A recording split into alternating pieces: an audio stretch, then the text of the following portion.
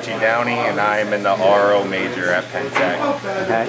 Alright, so basically what we have going on here is we have the AC current transducer with the 3 light fixtures hooked up from the solid state relays. And what this wire is doing is it's taking a temperature reading on the sensor that's built into this.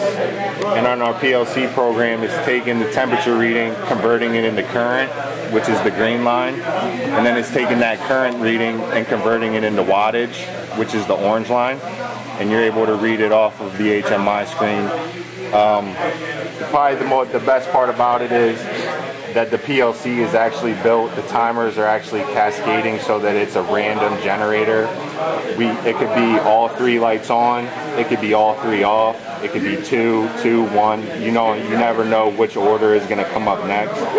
So to build a random number generator in the PLC it was kind of a complex thing to do. We had to set the right amount of timers and cascade them off one another. But I mean, we can change this to 1 second, and they'll flash in 1 second intervals. And we can and then that just changes the readout.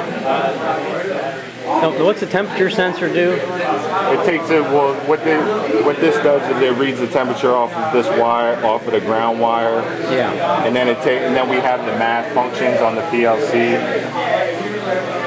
that take the temperature and convert that temperature into current from this math functions, and then it takes that current reading and converts it into wattage.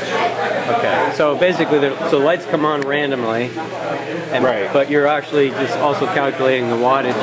So it's just a demonstration of the measurement system for wattage and current. Exactly. I see.